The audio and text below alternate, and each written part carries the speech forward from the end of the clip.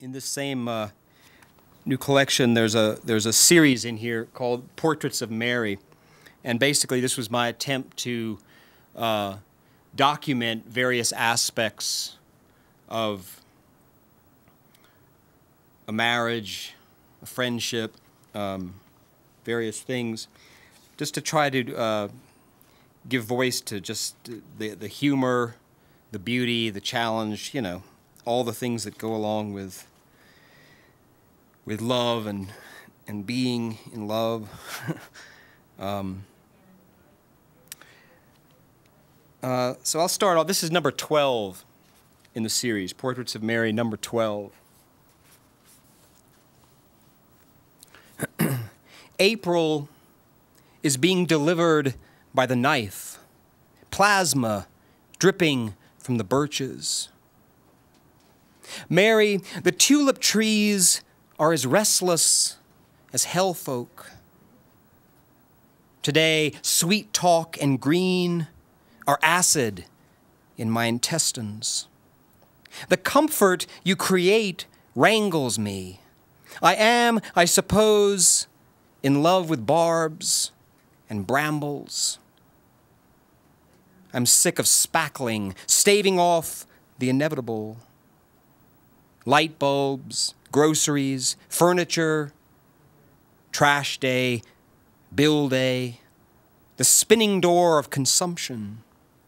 Must we feng shui every room, eliminate all traces of entropy and disrepair? Odd, I suppose, but I can't bloom in a place where nothing is broken. I bumble in paradise, despondent in the face of rectitude. Mary, there's this siren in the wasteland. She sings to me.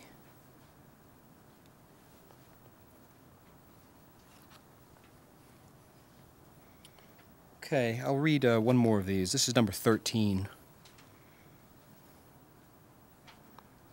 Mary in the new garden, sporting a shovel and a weed. June 1, God bless this blur. Evergreens genuflect. The hyacinth considers us kin. Ginger smiles at our feet. Darkness picks its teeth, savoring the last morsels of light. Hours swirl about us. Shadow is marrow in the bones of our story. How soon we will hear footsteps on the driveway, knocking on the door of breath, our vegetable love swallowed by sky. The fist in my gut blossoms 100 weeping violets. Mary naked in the doorway, Mary folding sweaters in the kitchen, Mary meditating, Mary modeling a green belt. Each image is somehow epic, a mandala at the turnstile of oblivion. Mary laughing on the patio, spider webs in her hair, red dirt on her danskos.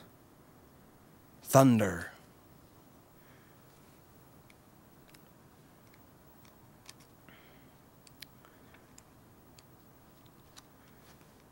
And I'll close with a couple of short pieces from this collection. These are actually the last two poems in At the Threshold of Alchemy. And this is called In a Room for Mary. 1. Today, your mother, with her magnolia voice, thanked me for the pineapple, said she could almost hear the ukuleles. 2.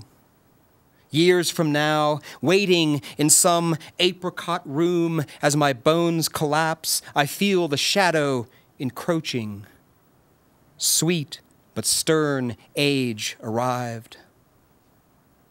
3. Simply your profile as you sit in the eggplant dusk on the edge of the bed, that I could somehow touch your future lives with my love.